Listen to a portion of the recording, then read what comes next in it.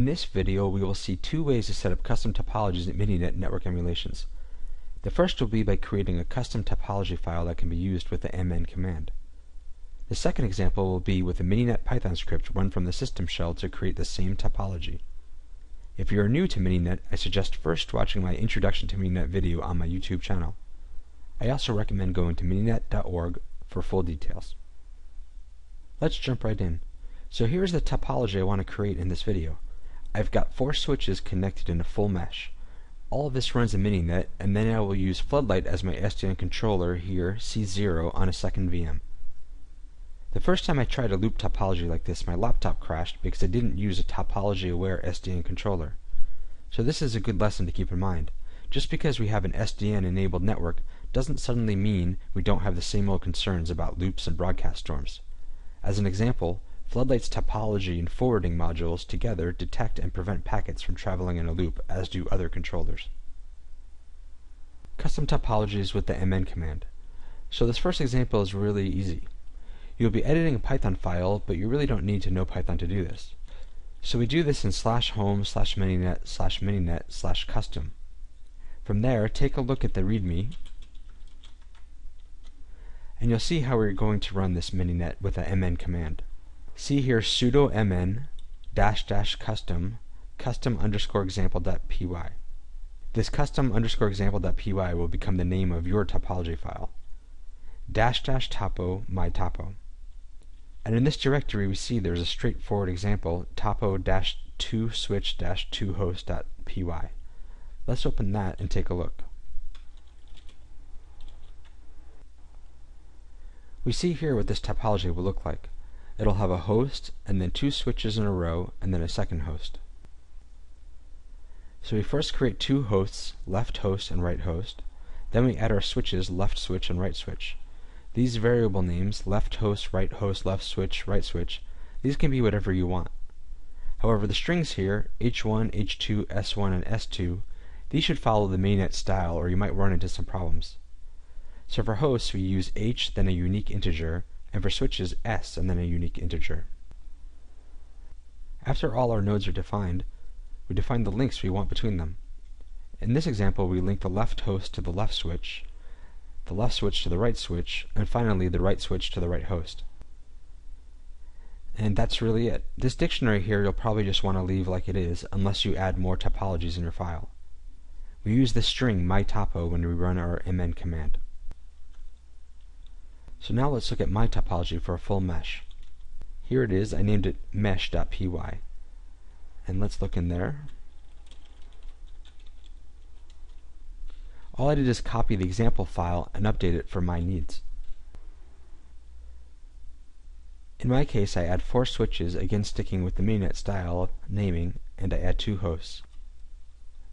For my links, instead of enumerating out every one, I used a nested for loop to get all of them. This isn't necessary at all, it's just the way that I did it.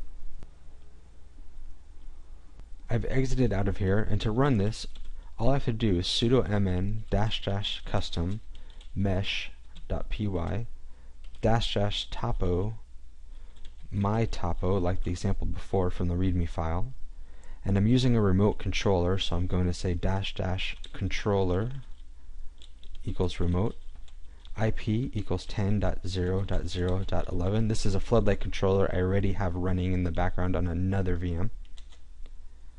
And we'll see Mininet starts OK. It brings up all my hosts, switches, and links, and leaves me at the Mininet prompt. If I do the dump command, all of my nodes are here as expected. So I have my 2 hosts and 4 OVS switches and my remote controller. If I run the net command, I can see the links have also been built as I expected into a full mesh. And I'll do ping all, and we see it looks like I do have connectivity. I'll exit out of here, and I will do a sudo mn-c just for a good measure to clean everything up. And we will look at another way to make this same topology. Mininet from a custom Python script. Now we're going to look at the examples directory. This is at /home/mininet/mininet/examples. There are a lot of great examples here, and there's a summary of them all in this README file. These go deeper into the Mininet Python API than the custom topology example I just did, so you get some better control over what you can do. For my example, I'm going to base it off of emptynet.py, so let's take a look at that.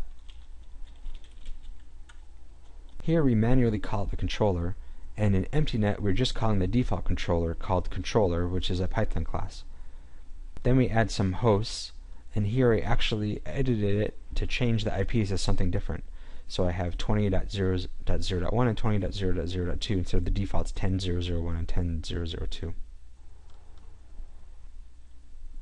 Here are switches added, and finally we create links between the two hosts and this single switch. Net.start will launch Mininet. CLI net will get us into the Mininet prompt we're used to when running the mn command. Finally, there is net.stop, which runs when we exit the CLI to stop the topology. So I'll open up my topology. I named it the same as before, mesh.py. In here we'll see it's similar to emptynet.py, but I wanted to call out a remote controller in my case to point it to Floodlight I have running on another VM at 10.0.0.11. So instead of using the controller class like in the last example of emptynet.py, I'm using the remote controller class, and I specify my IP and my port. Here I add my hosts, and I'm back to the default IPs. So technically I actually don't even need to call out these IPs like this, so I can just remove this, but I just wanted to show how that looks. This will give me the same result of 10.0.0.1 and 10.0.0.2. Now I add my 4 switches, S1 through S4, and finally I build the full mesh of links. So here is that nested for loop again, like I did in the custom file example. Again, there's the net start to start up Mininet, CLI, and net stop to when we exit out. Now I'll exit out and run this. And this time I don't use the mn command. I just run the Python script. So I'll do sudo python mesh.py. And it looks like it started okay. My hosts are added, my switch are added. And let me do a dump here. And you see the same nodes like we saw before. So I have my 2 hosts, H1 and H2. I have 4 open vSwitch switches, and I'm pointing to my remote controller at 10.0.0.11. I can do net, and I can see my links are a full mesh as I expected, and I'll do ping all just to verify I have connectivity like before, and 0% dropped, so it looks like that's good too. That wraps up this video on custom topologies. As usual, I can be found at www.linkedin.com/in/David Mahler, and thanks to those who contacted me already from my other videos. In the comments, I included a link to the Mininet team's GitHub page where there was a post describing the Mininet Python API in much more detail.